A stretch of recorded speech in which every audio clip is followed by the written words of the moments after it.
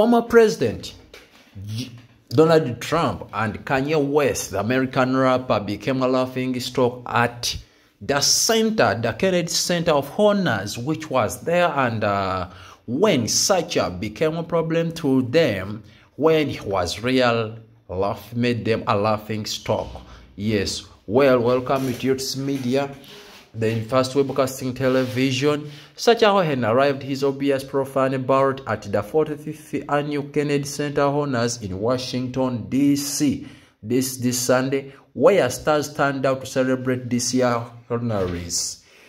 George Cohen, U2, Gladys Knight, Amy Grant, and conductor Compressor.